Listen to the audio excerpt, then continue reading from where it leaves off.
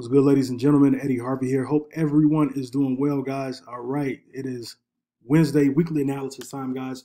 This is where I get on here and hop on the charts for a little bit, guys, and break down a specific pair that I'm looking at to potentially get in for a trade, or maybe I've already entered it for a trade, guys. And today we're going to be looking at EURNZD. All right, so we're going to get right into it because I definitely want to share with you all what I'm seeing with EN here and break down what I project that may potentially happen here. All right, so guys, here we are, EURNZD 1 hour chart. I stick to what I know, guys. Again, I'm not a professional, not giving you any advice. I'm just trying to drop a little value here for you all and share what I see. So if you guys are looking for a whole bunch of chart markups and different indicators and all of that, you're not going to get it here, okay? I use strictly support and resistance. And my market analysis, I'm just going with support and resistance, not just markups, guys. And the way I trade is super simple. I don't have naked Forex trading, as it's called. All I have on here is a couple of boxes and some lines to give me my resistance and support zones, and I show you exactly what I'm looking for.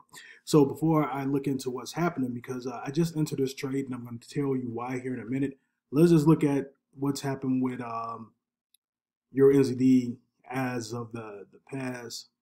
We can even go back a couple of weeks here. Looking at EM, man, it's been in a lot of consolidation. It was in a lot of consolidation. If you look here from December 23rd, right before Christmas, right? We know it was the holiday time, so the market was definitely moving slower. This week, the market is definitely going to be, it should be getting back. We're mid-January, new week. Market is getting back on track to be a normal, some normalcy in the market here. But if you look here, guys, it was just ranging back and forth, dropped down here a little bit, came back up, and went up a little bit, broke this level of resistance, but then went up, boom, dropped back down, and just came down here. And then after this is when it finally made a move to the upside, leading to where we are, where we recently have been at since January 5th.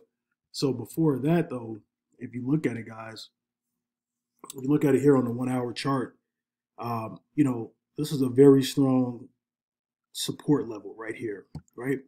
So as you can see, it tried multiple times to break this level, but it did not.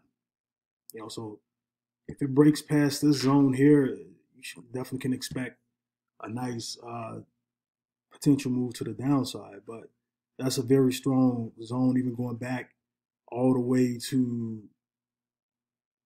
November 29th. So for the past month, month and a half, it's been a very strong zone. Sorry about that, guys. I got it up on my other computer as well. So let me there we go. Get up out of that so I don't lose my access to TradingView here. So I'm just gonna go. I really don't do too much on the 4 hour, but I definitely go look at the 4 hour really quickly and just giving a bigger outlook here, guys. If you look again, this is a very, very strong zone here for support. So if price does get down to this level at some point, which it will eventually, is definitely gonna have a nice movement to the downside. So if it clears this level here, you can expect it to go on a bearish run. Wow, because it definitely went on a nice bull run prior to that. So let me go back and look at the 1 hour really quickly. Oh, I messed it up.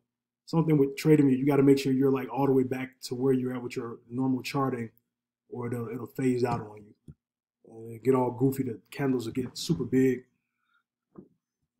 Okay, so, oh man, what am I doing here? Where did it go? All right, so where's my chart?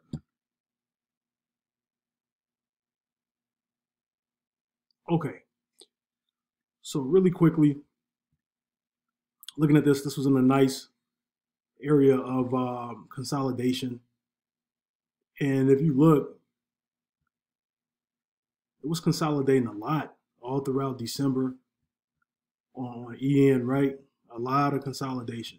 And this is where that big bull run happened at So right mid-November, it was in a, went from a downtrend here, making some higher highs and higher lows, and it dropped at this level here. Then it broke out of this zone, and then boom, it just started. Like it went on a nice from the 22nd to the 28th, something like that, 20 to 30th, like right after Thanksgiving. It went on a nice bull run. Okay, so it kept going. Had a pull back here to this level that we're talking about, right? It bounced off this major level of support a couple of times. It broke right here. It did come down a little bit here. Then it came back up, retested this level, went up, retested this level again, went up, retested this level again, went up, and has now just been, that's been a very strong support level. So let's get to where we're at today. I went over a little bit of this. Out of the consolidation, it did go up, came back down on a small bearish move. Then it went to a lot of consolidation. Now it leads to where we are with it today. All right, so here's what has happened since January 5th. So EN has literally just been consolidating back and forth, and has created some very nice market structure, as you can see here. Got multiple touches to the top and bottom. That's why I really like this and looked at it like, wow, this is nice. So you look here, a touch here, a touch there, right? All of these touches at the top. It wants to break that level of resistance and continue on a potential bull run, right? To continue to buy. But now if you look at this candle right here, that happened at 8 o'clock, but this 9 o'clock candle finally broke this level of support. Okay, so it broke this level of support right here. And now this has become what? The new ceiling. Okay, now if you look here, this did not invalidate this area because these two candles right here, they got really small wicks on them. But even though it's two full candles, it's still, you see right here, wick here, they got wicks there, this wick here. So this was still a valid support level. All right. Had these candles broke out like this one, this would have made this whole consolidation invalid. Okay. But because it did not, it just kept ranging back and forth, right? See, they came right here, but they didn't break out. Okay, so it still made this a very valid area. Now it finally broke out. Okay, it broke out right here at 9 a.m. this morning. So now it broke. Not only did it break, it retested this area. Okay, and now for me personally, I just got in this trade for a sell. All right, so I normally don't trade around this time of the day, especially because the day is getting ready to reset, and I know the spreads are going to open up a lot higher than normal. But the reality is that it's broke out of this consolidation. So for me, it was like, yo, this is a nice move to take, and that's what I ended up doing. Okay, so why did I take it? Number one, I had to wait. One thing I was waiting for to make sure it wasn't going to be a reversal. Okay, because if you look here, it broke out, it retested right here, right? Then I could have potentially got in anywhere in here. So go to the 15-minute chart, right? Boom. I could have got in 10 o'clock candle, could have got in like on this 10-15 candle, somewhere right in here. It went down 17 pips. That would have been too many for me. But let's say if I would have caught it somewhere right up here, if I would have went to the 5-minute chart and caught it on a smaller move, then I could have entered earlier. But I didn't. So I just got in now. But let's see, 10, 15, right there. That would have been like perfect for me personally, because it would only been moved about 4 or 5 pips. If it's like 8, 9 pips already in profit, I normally don't get in. Like 7 is my cutoff. But I could have caught it right there at 5 pips. Boom, I could have got in.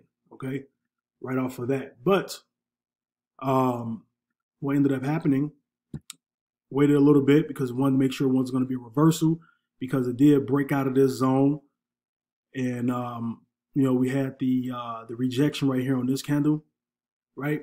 And then we had the solid green candle right here close. Then it came back up and in, okay? So had it continued, when it broke back into the zone, had it retested and then started going up, that would have been signs of a reversal. So could it still reverse? It possibly could, but I'm at the point I don't think it is, because this candle right here closed back beneath the zone. So typically for me, when that happens, that's indicative of me that this is now going to continue down as a sell, and is going to potentially drop. Not even right here. It's going to drop to the downside before it hits another main. And now this is going to go back and forth, and probably right in here we might get a little pullback, but it's eventually going to drop down for at least about 120 pips. So that's what I'm looking for to happen. So I'm entered. I'm twin trading on it. I'll collect my profit on the first one. On the second order, I'll probably just trail it on down to grab even more pips off of it. So that's my analysis. That's where I'm at with it, and that's what I entered on. So I'm in on a sell on EURNZD. I'll update you guys if anything changes.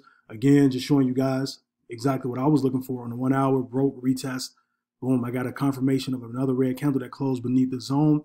That's what prompted me to get in. But, you know, again, like I said, it could have potentially reversed, right? A lot of reversals happen on Wednesdays and Thursdays. So it could have, you know, especially out of this really, really nice consolidation zone, something was going to break. Market only moves three ways: continue to go sideways, break to the upside, or break to the downside, and broke to the downside. But it could have came out right here, out, back in, retested, and shot back up. Okay, but from what I'm seeing here, that's not happening. Okay, so this is EN, guys. This is what I have for you for today. I'll go look at the 4 hour really quickly. Even though I don't look at the 4 hour like that, I really just stick to my 1 hour. If you look on the 4 hour though, this is a nice candle that closed. This is a long, how many pips on this candle here? This is one candle long, 45 pips on that candle. But if you look at it, right, it closed. It broke that zone. So, and now you got a doji here, and this retested, fake out, looking like it's now about to get ready and push to the downside. But if you look right here, all of these touches, even on the 4 hour, the market structure, the support and resistance zone on the 1 hour is still reflecting what you see on the 4 hour. You can even see it a little bit better on the 4 hour. Look at all of these wick touches. Try to touch here, here, here, all these multiple touches again to the downside here, here, here. This is the first candle that finally, it didn't wick, it closed. It broke that zone, right? It broke the zone and closed. It closed in the zone, okay, which is still reflective of a full body candle close. Now, here we have this retest that happened here, and this is looking like is in between right now, but I'm confident it's going to continue to push to the downside. All right. So that's what I have for you guys, man. I hope you all got some value from this. I truly appreciate you all hopping on here with me. If you did get value, guys, hit that like button for me. And if you want to see more of my content, guys, go ahead and subscribe to my channel, and also hit that bell notification to be notified when I drop new videos. Listen, guys, if you're looking to learn more about Forex trading and you're looking for mentorship training, tools to help you get results in the markets and help you make some money in the markets as well, go to tradewithed.com for more information. So I appreciate your time, guys. I will talk to you all next week with another analysis video. With that being said, hope you did get some good content in this and found something to be helpful to you. Appreciate you guys. Take care. Have a great day.